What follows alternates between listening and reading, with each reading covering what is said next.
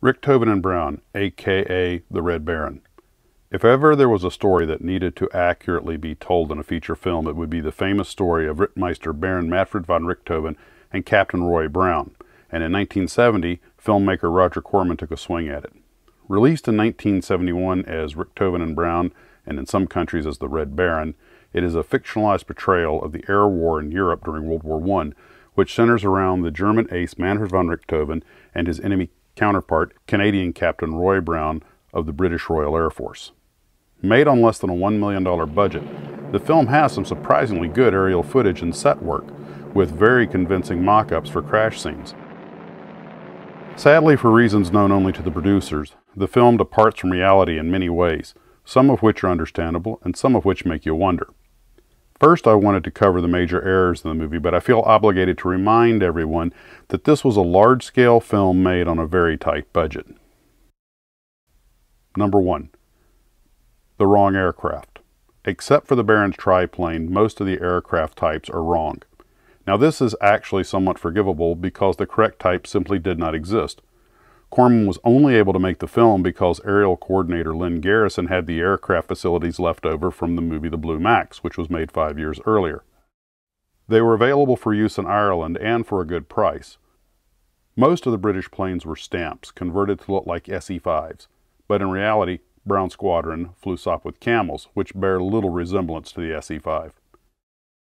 There were fairly authentic-looking custom-built aircraft such as the German Pfalz or Fokker D-7s, but the Baron Squadron flew Albatrosses and Halberstadts.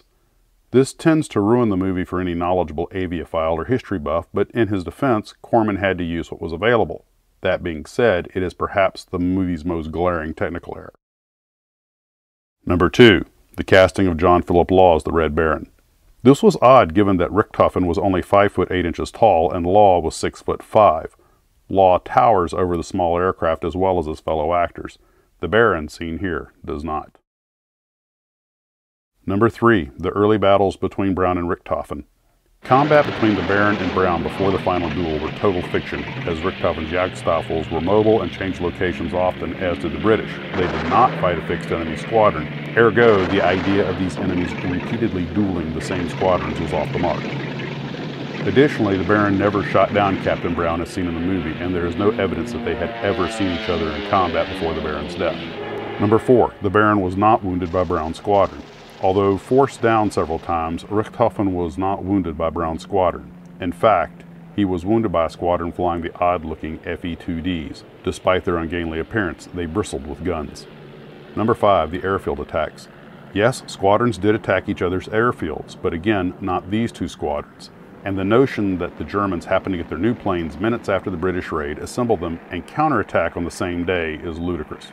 Also, most airfields were dotted with anti-aircraft machine guns in case of just such an attack. Number 6. The interplay between Brown and the other officers is all wrong.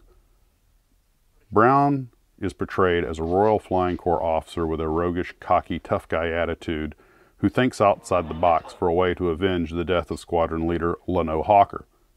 In fact, Brown was not only not in Lano Hawker's squadron, he was not even in Lano Hawker's branch of service at that point.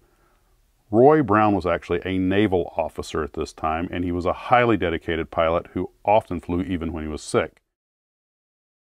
In April of 1918, just 20 days before the fateful battle, the Royal Naval Air Service and the Royal Flying Corps were merged into what was now the Royal Air Force, and Brown's naval squadron was renamed Number 209 Squadron. Now he was a captain in the Royal Air Force.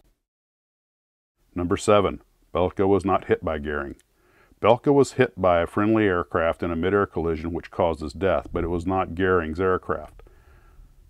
The film needed a German antagonist for the Baron, one that even the Germans could hate, and Goering made the perfect candidate. If you have to ask why, read some history.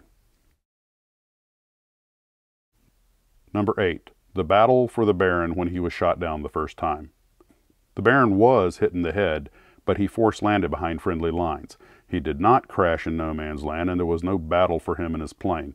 Ironically, the crash in this scene is one of the better special effects of the movie. Number 9. There was no running dogfight between the Baron and Brown. Brown made a gun pass, shot up the Baron's plane, and swooped away. The Baron was then also hit by ground fire. Many believe that he was actually killed by Australian machine gunner Sergeant Cedric Popkin, but even Popkin said the world will likely never know for certain. Number 10. Stupid scenes. Time and film are wasted on seduction and bar fight scenes that are best edited out.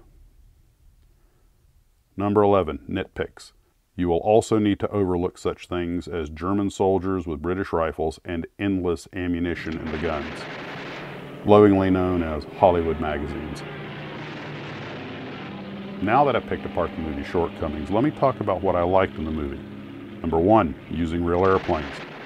Putting actors in the real airplanes and shooting live in the air gave this film a most authentic and realistic feel.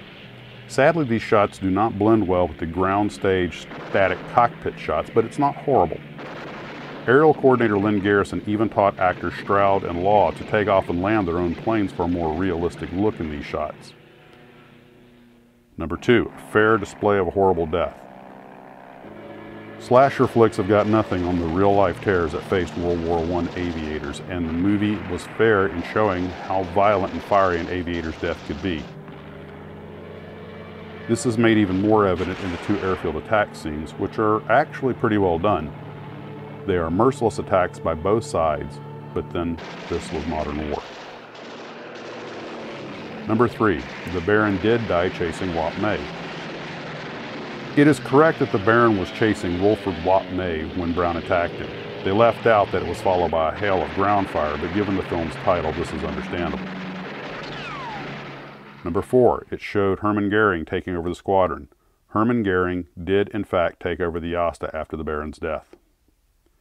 Number 5, the Baron's funeral. This film does credit to the respect the Allies showed the Baron after his death. It showed that the Australians gave the Baron a proper funeral with full military honors. Number 6. It is true that Brown had ulcers. Roy Brown was sick much of the time he was deployed, possibly from bad food. He had lost weight and was in and out of hospitals.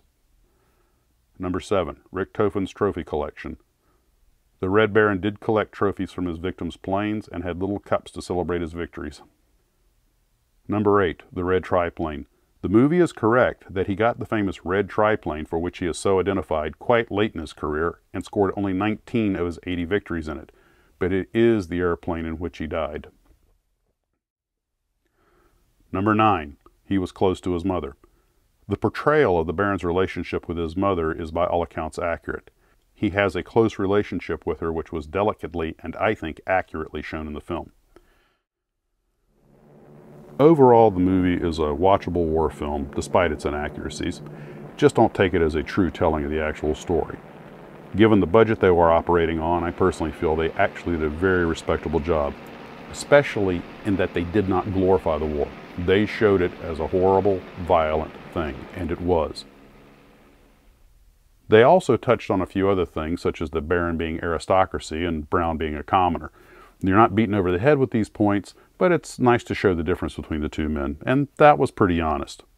Ironically, only 9 days after the Baron's shootdown, Brown himself was admitted to hospital with influenza and nervous exhaustion. He was made an instructor at an air fighting school, but never returned to combat. He was involved in a bad air crash in July and was hospitalized for 5 months. Brown died as a relatively young man at the age of 50, passing away in 1944 from a heart attack, and it is very possible that his heart had been permanently weakened by the illnesses and injuries that he suffered in the First World War. Given the limited budget that they had, I'm going to give this film a 6.5 out of 10. Some people might say 7. Judge for yourself. I recommend you go ahead and watch it.